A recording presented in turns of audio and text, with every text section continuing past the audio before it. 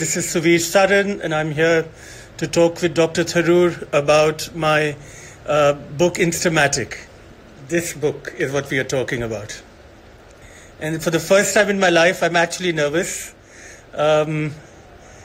Tharoor is one of those people that inspires all kinds of reactions from people that enjoy writing, reading, literature, politics, and humanity. So it's an exciting moment for me to be in conversation with Dr. Tharoor. Good evening, Ajay Sareen. Good evening, Amir. Good evening, Lubna. Thank you for putting me in front of the camera. Hello, Charlie and Mom. So my mother's joined in. Technology. Dr. Tharoor, are you joining us? Hi, Dr. Tharoor. Hi again, Suvir. Well, first of all, I think we're back now. I'm sure you've been talking while I've been struggling to get connected. But just to say congratulations, first of all, on the launch of your new book, Instamatic. For those who don't know, Suvir is actually far better known as a master chef. And as the first Indian restaurateur to actually have a Michelin star in New York for Devi, which I have patronized, as I have Suvir's earlier works. Suvir, tell the audience a little bit about yourself. You grew up in Delhi and went to the States as a student, right? As a 20-year-old, Dr. Tharoor. As a 20-year-old. And you didn't go to be a chef. You went to study something else. What was that? I went to study graphic design and art history, to be an artist, to be a painter, a photographer, a sculptor, and accidents kept happening in my life that led to me cooking and hosting and entertaining and catering. And the next thing I knew, a man gave me money to open a restaurant. So a series of accidents led me to cooking. There's a story I've heard from your family that you were actually very busy studying at the School of Visual Arts and cooking for everybody who would come and eat. Is that right? Were you offering free food in your kitchen to everyone? Yep, that was the story. That makes you a great chef and a bad businessman. Truly. That's what artists are. We hate making money. We love indulging others. Excellent. And then what about the photography? How long have you been interested in taking photographs creatively? From my teens and from my mid-teens. And I had this Yashica camera in SLR and then a Nikon. And then when the first iPhone came, I was one of the first people to understand that you could move your finger on the screen and change the light on an iPhone, and also use the saturation button to intensify the colors. And when I loved using the iPhone for photography because it made it very immediate. You didn't have to wait to take out a camera to put it in focus. You could click and capture a moment better than you could with any other camera. Wow. Okay, well, that's something that I don't know yet. I'll have to get private lessons on the side from you. But then you have been taking pictures on your iPhone, presumably mainly for family and friends. You haven't published a book of photographs before this. No, I haven't. And then something happened in your life, which I think you should tell the audience. What was it? What happened? You had a stroke.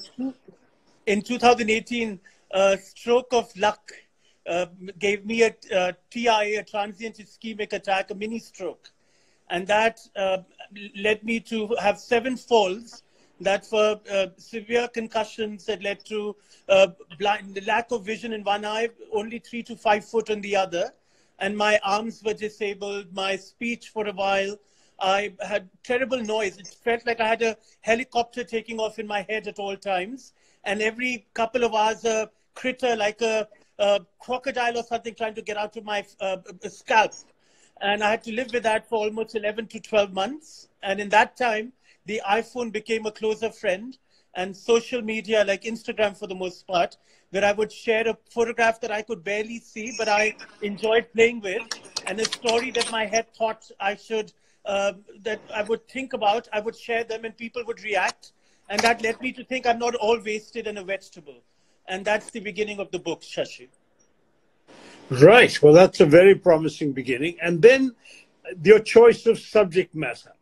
you had come back to India, partially under family pressure after the stroke, saying, don't go and drive yourself to an early grave in America, come back home where you're needed and loved.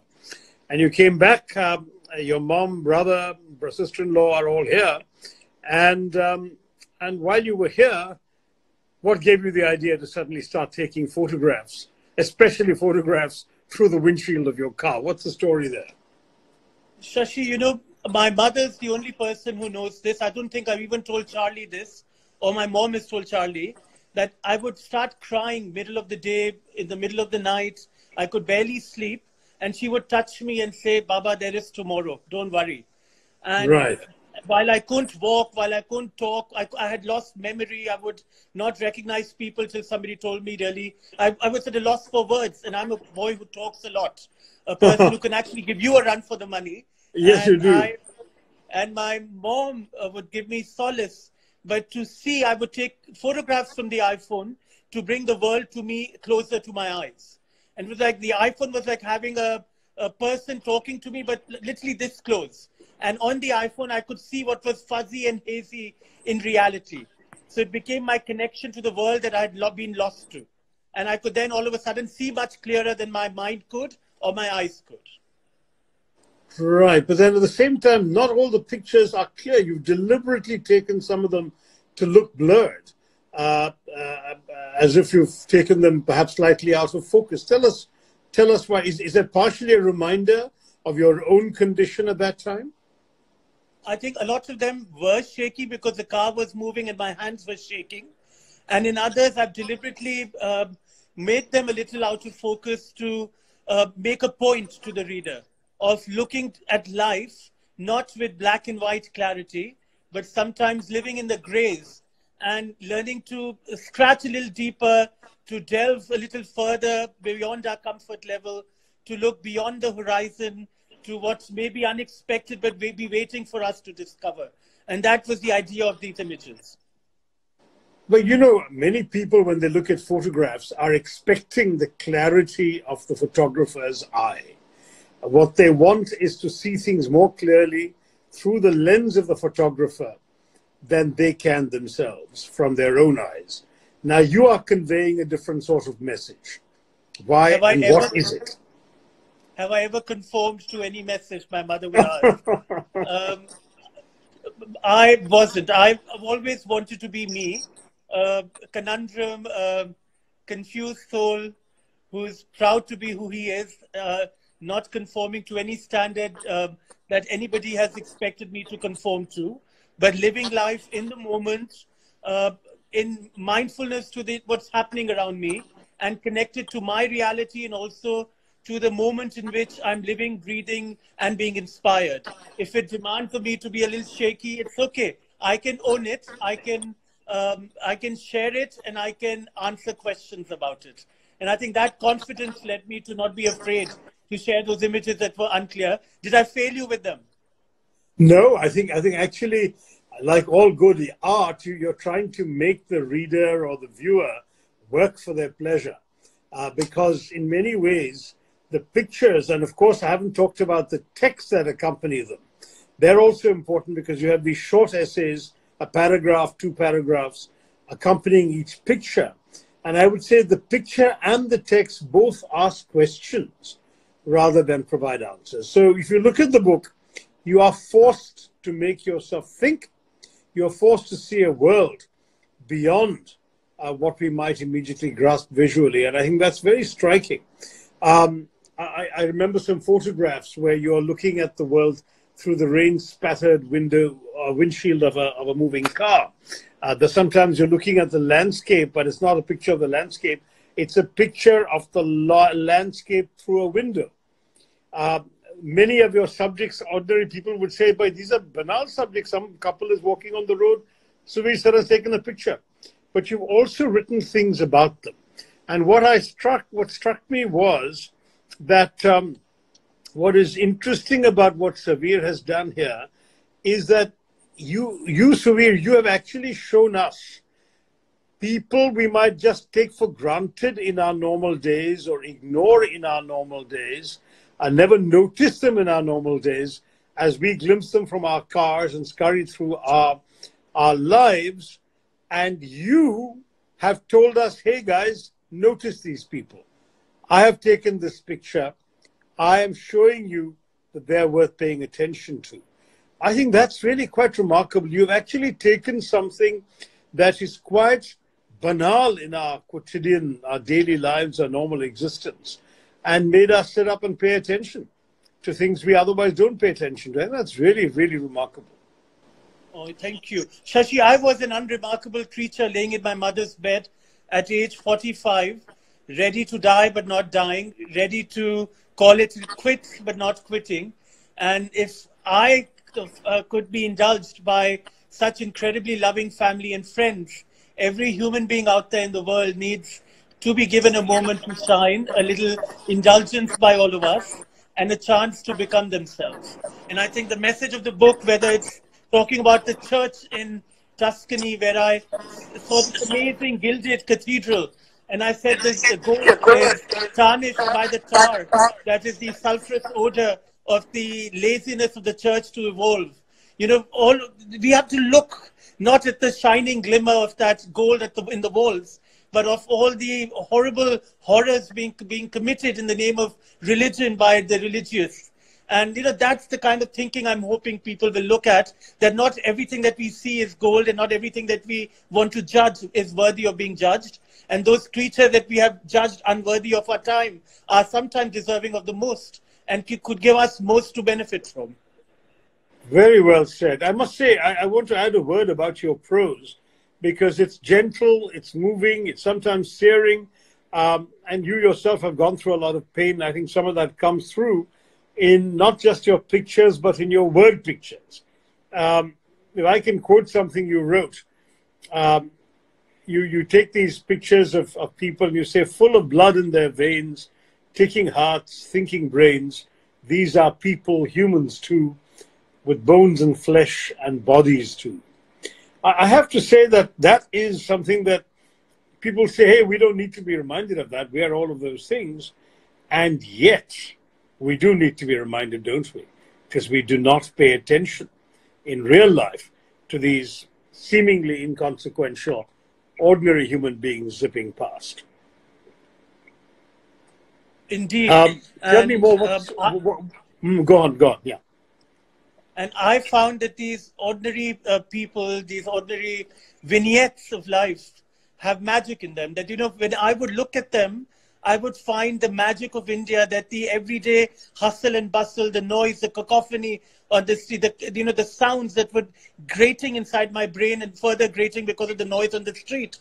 When I would look beyond the noise, beyond the filth, beyond the kichad, the dirt on the streets, I would find this smiling face that perhaps hadn't eaten in weeks, but had that humanity that we are lacking with all the riches we have and all the creature comforts. And immediately I would forget my own pain and suffering. And I would say, that's the reason I'm a lucky man, and I shouldn't be crying, and I should be smiling and believing in life and living. So, you know, that's the amazing magic that happens when you look beyond the beyond. Well, let me say to everybody that this is a book that really opens our eyes for us and helps us alter our own thinking. And so I don't think really anyone can get more from a book than those two things: opening your eyes, altering your thinking. And I would urge you all to grab Suvir Saran's Instamatic. But Suvir, tell us a little more about what else you're planning. Is there another book on? Will it be photographs? Will it be prose? What are you thinking of next? Especially during this lockdown period. You may have all heard the lockdown has been extended till the end of the month. I would say that this is a golden opportunity for you to put some more thoughts down for us. I write, Shashi, every day. I'm not the caliber of writing that you do, but I would urge people, if there's anything I've learned in life, and if I could share with anybody, is that an iPhone and the email part of an iPhone can teach you how to click an image and then put your memory to thought and into words. And when you file them away, you've had a shrinks meeting every day. You've gone to therapy without you knowing it. And as you've written your diary in your phone, you've had that conversation with the therapist that you never had to pay for. You've had a cathartic cleansing. and you've actually captured some beauty that you may realize was beautiful months later. So you've done all of that. So I'm doing all of that daily, but I write because it just teaches me to appreciate what I have. It takes out some of the anger, the frustrations, the pain, the suffering, all the wallowing that I may have to do if I didn't write gets out of me by writing. I also want to perhaps find a place closer to my home in Delhi where I can start cooking and feeding people. I have Gurgaon, the House of Celeste, which I can't wait to go back to feed people. And, yes, tell them about that, because obviously, unfortunately, that's become a victim of the lockdown, right? It is a victim of the lockdown. We are closed. I'm separated from it. We have that border between Gurgaon and Delhi that people can't go back and forth from. And the House of Celeste was a modern Indian restaurant, as proud of the grays as the photographs of the blurriness. We had butter chicken, but with a new little element to it, which was crispy fried chicken served with the makhni sauce. We had golgappas, but they came without water, but became liquid in your mouth. So, for me, life is amazing when it's full of surprises and a little spunk and a little naughtiness. And of course, good reading, good writing, and good adventures together. So I'm hoping that post-lockdown, I'll be able to go to Gurgaon and also find a home to feed people also in Delhi, closer in Delhi.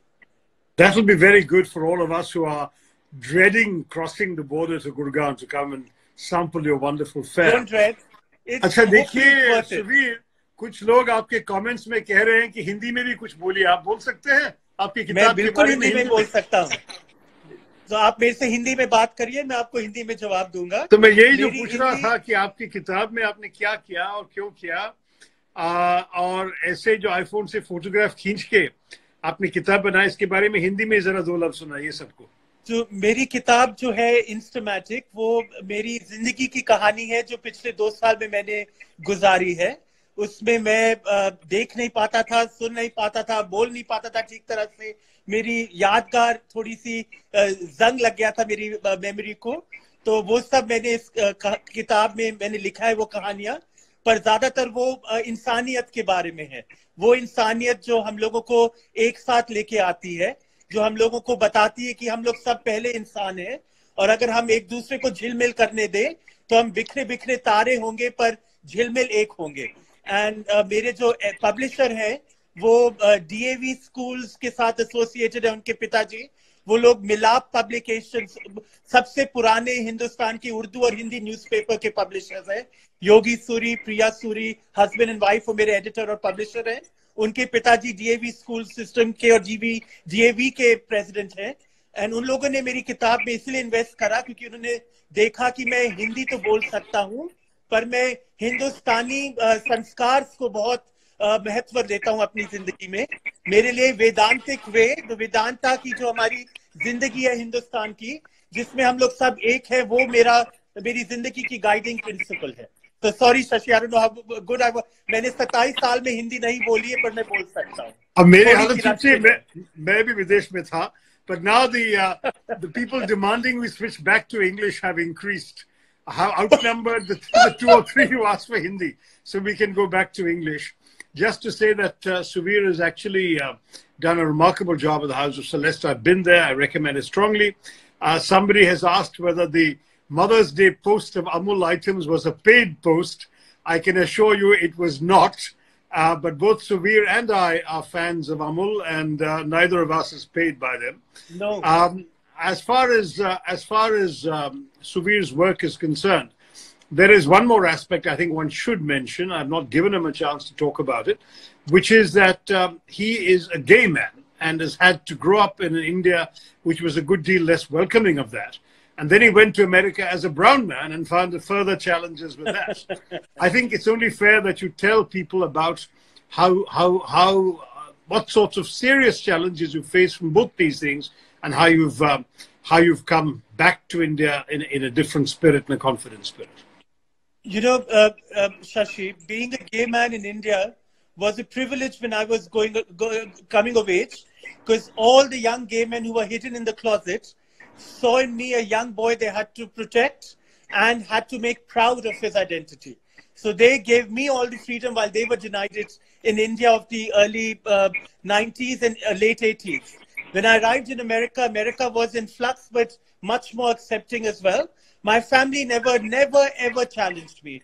My grandmother, both grandmothers knew me as being a gay man. My grandfather, who you met, the 92-year-old man that shares a birthday with your sister, he loved me, he loved Charlie. The families had no issues. India has never posed an issue personally for me, but I know that things can be difficult both in India and America for people who are gay around the world. My mother once said to me that, Baba, it's not that a parent is anti you being who you are. A parent has to worry that their child not be discriminated, not be hurt, not find difficulties in the path of their life. So life is bad enough for any human being. So if you're a little different, society marginalizes you. So as a parent, you worry for your child, not to change them, but to give them that comfort that you're worried them being a little different may then cause some angst in their lives. So my parents never troubled me. My brother Samir, my sister Seema, both of their spouses couldn't be more loving. My publisher Yogi, he said to me, write what you want. He asked me to just share my story. As a brown man in America, it was much more challenging than being gay in India or being gay in America. My speaking with an accent that wasn't the American accent, my being Indian and trying to cook French or American or foods other than Indian were more of a challenge in America than they would be in India.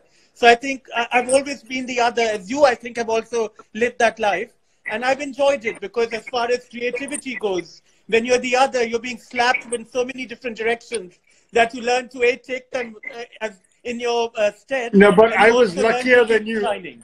I was luckier than you because at the United Nations, everybody is from different country and different background. No, so I was not having to interact with American society as much as you had. Yeah, yeah. So being brown in America was not my issue. I was an Indian at the UN, which was cool. And you actually made Indians very proud, Shashi. When I first met you, I was in cloud 9 because I said, oh my God, this is the greatest Indian walking on the planet. Encyclopedic, charming, brilliant, humanist. You made us all proud, and I'm so grateful that you're back in India. And I can't wait to see you keep using your words to heal all of us and bring us all together. Keep writing and keep teaching me to write. Listen, some people are asking a very valid question. Where do they get your book, Instamatic? How do they order it? How do they find it? You can go to instamaticthebook.com, and from there you can go to Amazon or Kindle. Kindle will have the book. One of the things my publisher, Yogi Suri, has very kindly suggested we do is to give 50% of the book's sale price to the Prime Minister's Fund, Shashi. So every book that you buy will give 50% of the proceeds to the Prime Minister of India for the COVID relief fund. And it's around 700 and change. So it's not in America, it would have cost a lot more. The production value of our book in print has been so exceedingly forbidding, but Yogi has never said no. The paper we use, it will come out later in the year. But the book is truly a labor of love from my publisher and my part and my family's part. My Charlie, my parents, my siblings, they've all made me stay alive, stay believing, stay healthy so that I could tell a story and keep living. So that's the book, and that's the reason I shared it. And Yogi has been an amazing publisher to be with. And you, for your generosity in writing the foreword. Did you actually read the book, or did somebody else? Of course I did. How can I write a knowledgeable foreword without reading the book, you wicked guy? I can't pen a review of House of Celeste without eating there. Same logic. You have to look into the book and see the pictures. Shashi, your letter that came with the foreword and the foreword that you wrote had my mom and I both in tears, and we remembered my father because of it. My mom said he wrote with the tenderness of a parent. He wrote with the affection of an elder. And we could tell that you read every word of it. And what you quoted from what I gave you was, I didn't pay notice to it because, you don't read your own work. But then I went back and I said, wow, Shashi picked such a beautiful part. Did I really write it? You had me in tears as well. Thank you. Thank you. Well, I must say that I'm very pleased that some of the proceeds are going to go to charity. I'm not personally a fan of the PM Cares Fund. the Prime Minister's regular relief fund is probably better because it's audited by the Controller and Auditor General of India, and it's actually a legally established fund. PM Cares has been established as a private trust. Many of us believe we put it in the fund you've said. We put it into the fund you've said. That's easy enough. Excellent. But the idea so once again, everyone. Beg your pardon? No, I'm just saying once again to everyone, Suvir Saran's book is called Instamatic. You can get it on instamaticthebook.com. You can get it on amazon.com. You can get it on Kindle. And frankly, as far as the good work that Suvir is doing, he is a world-class chef, and you should try his restaurant in Gurgaon, the House of Celeste, when lockdown is over. Till then, if you want to dip into his mind and heart, even though you can't get his cooking, go on to having a close look at Instamatic by Suvir Saran. Photographs taken on an iPhone, short essays, very attractive book. Well, I think our time is up, Suvir. Yes. Thank you, Dr. Great to see you. And really, I'm so glad that our technical difficulties at the beginning have been overcome. And to all those asking all the political questions, this wasn't the idea of this particular show. I know that dozens and dozens of comments came in about various political issues. Maybe at some point we'll do an Instagram chat on politics, but not just yet. This is all about Suvir. We're very proud to launch his book, Instamatic. Congratulations, Suvir. All the best. Thank you. Thank you, Good Dr. night, Tharoor. everyone. Thank you for joining us tonight. Thank you.